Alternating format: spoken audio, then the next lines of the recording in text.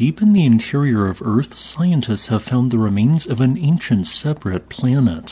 And I cannot stress this enough, this is one of the most important geologic discoveries in the last 30 years. If it is confirmed, this discovery would seemingly fill in the gaps in so many unknowns and open-ended questions scientists have about our planet's geology.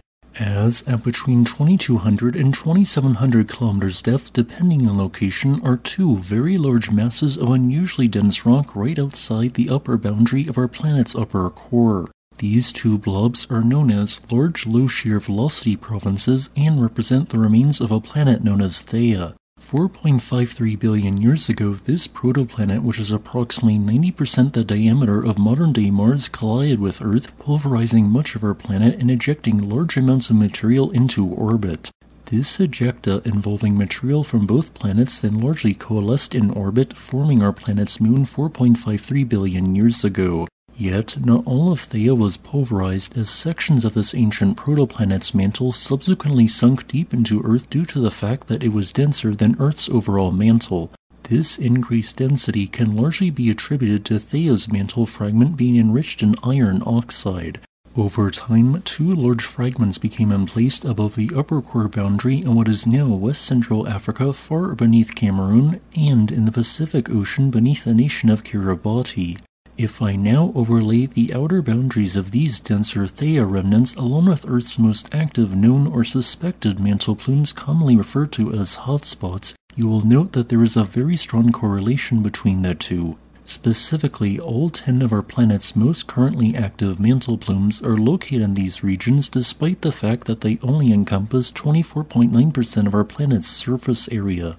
I want to note that everything said from this point forward in today's video is pure speculation, but it represents fascinating possibilities.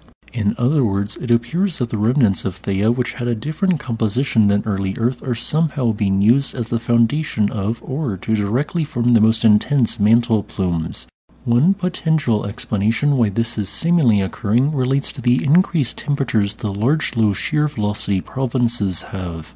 Due to their temperatures, they would heat adjacent patches of nearby mantle material, causing a threshold to eventually be reached where it expands to such a degree due to an increase in temperature that it would travel upwards.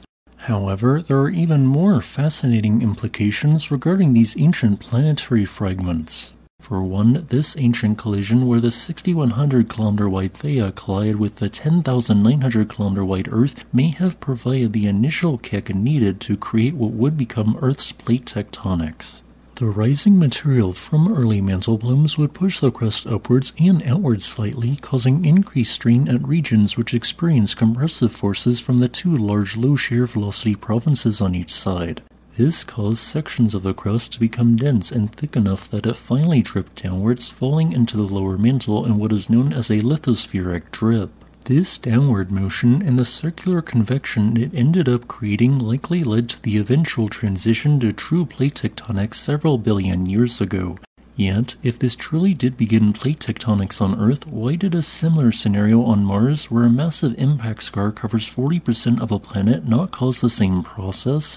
Although this is still an open question, one possibility is that the impacting body which created Mars's Borealis basin was too small, only being 2,000 kilometers wide, or had a composition too similar to that of early Mars to have generated the amount and strength of convection necessary for plate tectonics to form.